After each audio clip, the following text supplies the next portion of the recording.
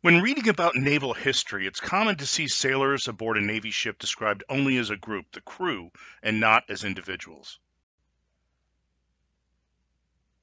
Over various eras, some specific jobs or ratings may come to mind, but that only covers the professional side of the sailor's life. The actual day-to-day personal life of shipboard sailors is often not discussed. After all, the ship is not only the individual's work site, but the sailor's home, too.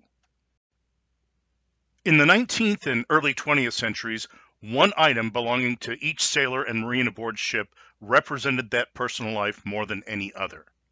And in the few images of this time showing sailors' free time, it was hiding in plain sight. This most precious possession, the individual's tiny bit of personal space on board ship, was the Ditty box. The Ditty box was where the sailor kept his valuables, personal hygiene gear, trinkets, souvenirs, writing materials, and letters from home. In fact, it was so sacred to the individual that an insult to another man's character in the day was, he's so low, he'd go through another man's ditty box. Ditty boxes were in use in U.S. Navy ships from the early 1800s until the World War II era on ships of older construction. I've known of these and have looked for one for many, many years, and recently was fortunate enough to find one. And not only did I find one, this one is both identified and dated. This ditty box belonged to able seaman George J. Rodemick, who served aboard the armored cruiser USS Maryland between 1906 and 1910. In this presentation, we'll get an overview of the ditty box and its history. In future presentations, we'll look at the owner of this particular box, as well as the various kinds of possessions he may very well have kept within.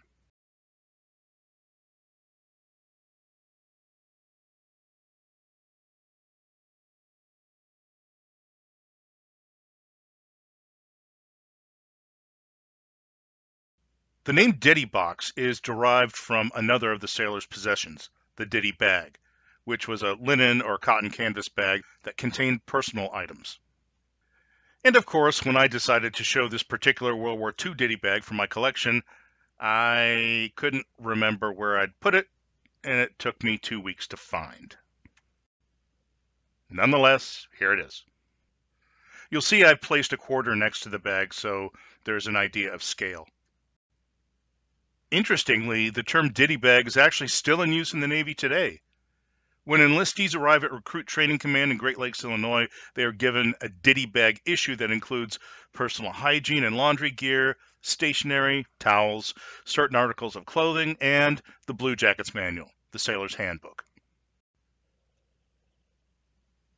If you go to Merriam-Webster's dictionary, they say the first use of the expression ditty bag was circa 1860, and the first known use of ditty box was circa 1880.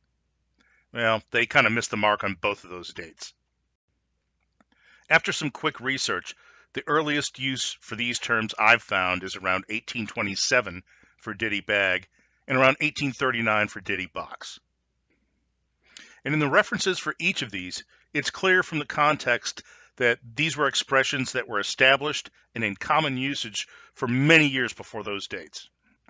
Explanations as to the origin of the word ditty when referring to the bag or the box are diverse, often far-fetched, and completely inconclusive.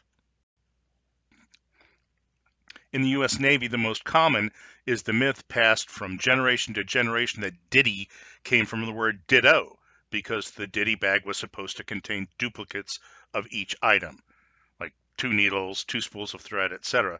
But there's no solid evidence of this idea anywhere. What is clear is that the earliest uses of ditty bag referred to a sailor's personal needles, thread, and patches for mending the uniform. In these days, the bag may also have been home to other personal items, including valuables. By the heyday of the ditty box, though, this is definitely the case, as the box had a built-in lock.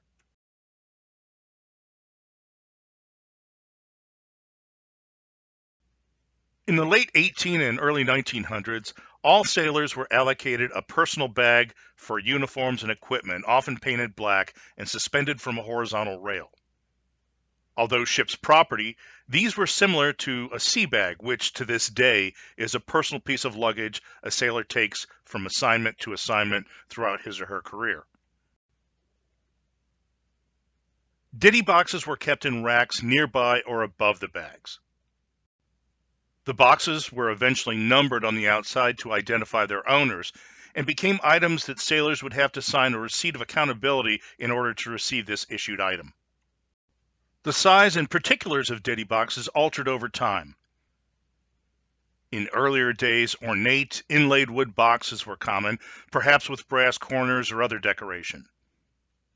They might also be fitted with brackets and rope handles, but those eventually would disappear. By the late 19th century, the size had standardized to 14 inches by 10 inches by 9 inches.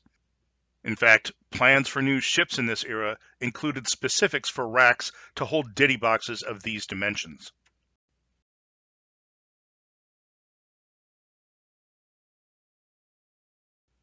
The ditty box itself had several sections to it. It had a compartment within its 2-inch top, separated by a lid with a hinge, that could hold writing materials and letters and could also fold down to form a small writing surface.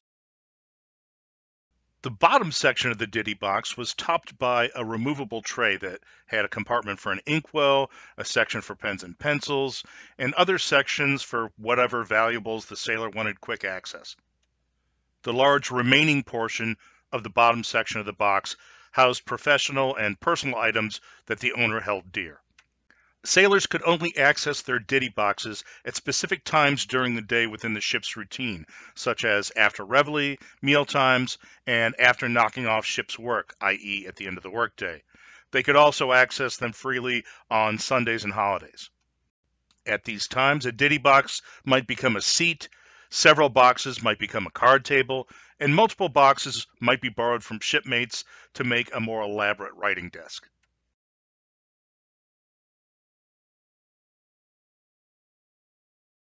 The owner of this box, George Roddick, had it for his first 4 years in the Navy when he served aboard USS Maryland.